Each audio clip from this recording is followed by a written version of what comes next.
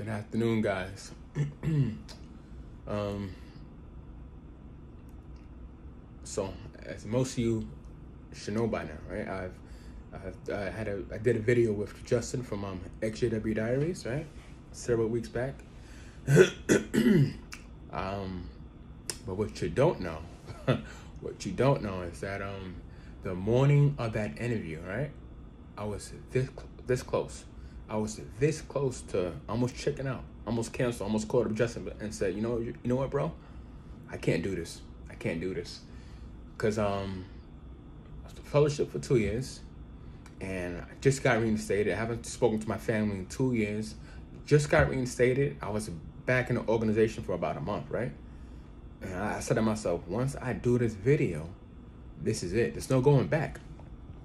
This is a one-way trip. Once I make it known out there to the world, to the Jehovah's Witness community that I'm an apostate, I don't believe in this nonsense, that there's no Holy Spirit, I don't believe in a governing body. Once I say that, once I make a video and say that out loud, it's done. Me and my family are done for good, right?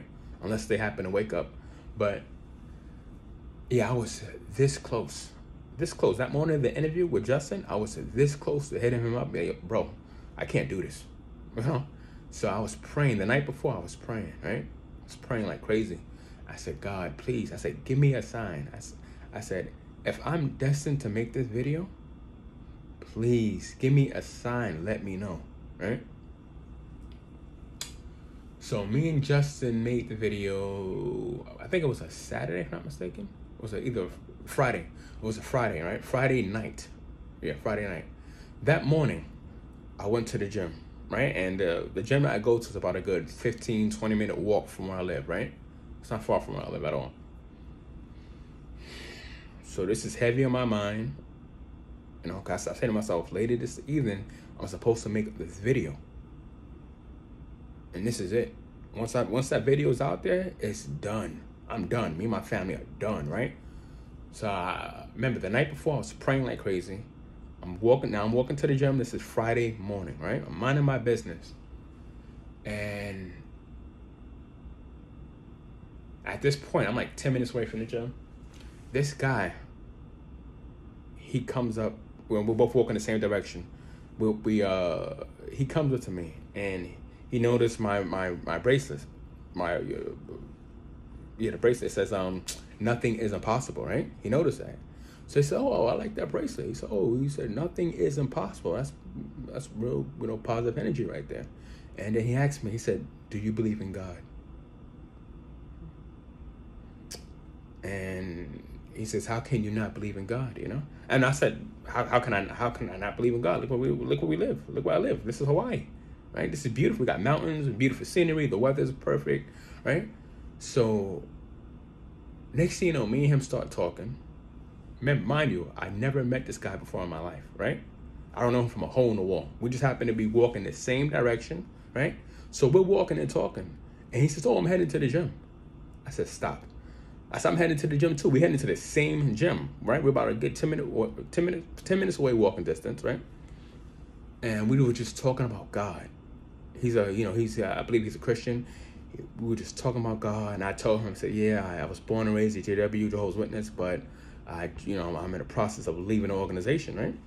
And he goes, oh, he said, good, that's a good idea. That's a really good idea that you're leaving, because he says his neighbors back home, he's from Washington, right?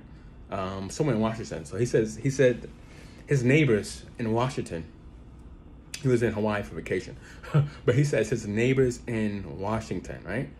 They were Jehovah's Witnesses. He says once they left the religion, they felt so much better. The life was so much better. So he says, if you're leaving the Jehovah's Witnesses, good for you. Good for you. Me and him were just talking about Jesus. And I said to him, I said, listen, I know you don't know me from a hole in the wall. You don't know me at all, right? But I said, I needed to meet you. I needed to meet you because you just answered my prayer. And I said to him, I said, later on today, I'm doing an interview with someone, right? We're going to discuss the Jehovah's Witnesses and, how it's an unloving organization, how it's, not directed by God at all. There's no Holy Spirit in it, right? So I said to him, I was praying last night because I was skeptical about making this video. I was skeptical. I was having doubts, right? So I said, I find it a big coincidence how I always go to the gym. I've been in Hawaii for almost 2 years, right? I've been here for almost 2 years now. This is that encounter. I've never had that experience with somebody where I'm minding my business, going to the gym, right? And someone we happen to stop and have a random conversation. That never happens to me. What are the odds of that happening to me the very morning of me making the interview with me having an interview with Justin, right? What are the odds of that happening?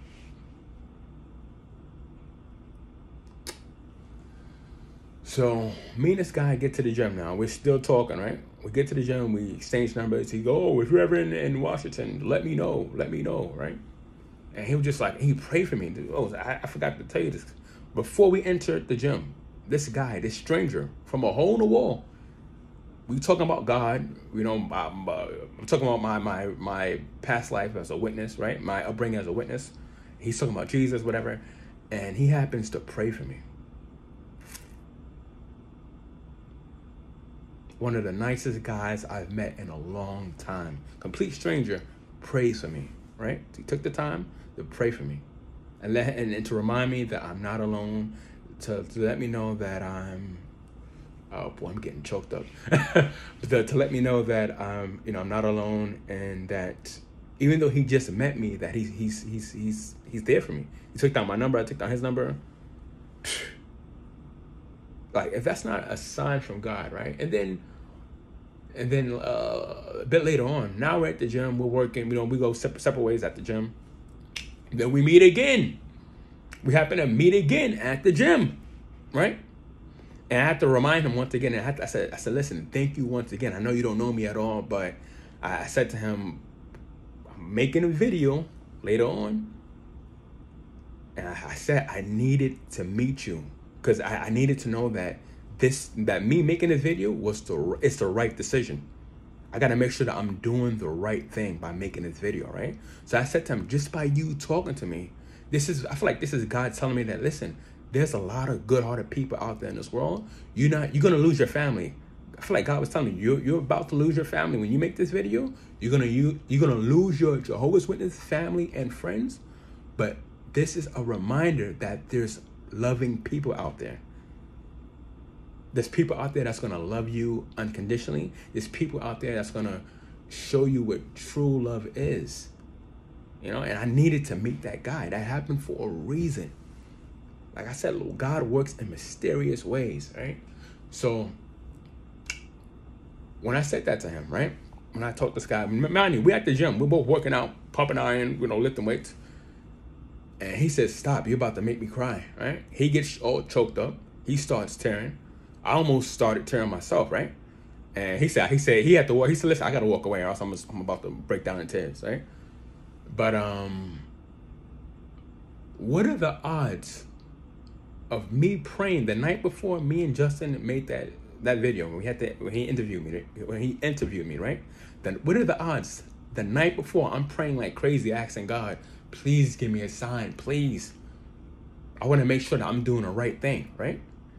Then the very next morning, less than 12 hours later, I happen to bump into this guy. We're both going to the gym, right? Now, if I left my house 5 minutes later, or if he left the hotel where he was staying 20 minutes later, or even 2 minutes later, me and him would never met. The timing was perfect. We started a conversation, talked about God, right? He gave me what I needed spiritually so I could, I guess you could say, rejuvenate myself spiritually, right? Because I was lost. I'm not gonna lie, I was this close. I was this close to hitting Justin up and saying, bro, I can't do this. I'm about to lose my family. If I make this video, I can't show my face. I can't do it. But I'm so happy everything happened for a reason. I'm happy that I bumped into that random stranger. I'm happy I bumped into him. God gives us what we need at the right time. He gives us what we need at the right time. He works in mysterious ways. And even though I'm shunned by my family, right? I have that constant reminder that there is a lot of good-hearted people out there, and I'm blessed that I have the XJW community, right? I have my friends, thank God, from when I was inactive. But yeah, I just want to share that experience with you guys, and just let you know that God, He does work in mysterious ways. So we lost a lot of us lost family and friends, but we are not alone. Just keep that in mind. We're not alone. Whatever we thought we lost, trust me when I tell you, God is going to replace that and give you something 100 times better. All right, guys. I love you. I'll see you in the next video.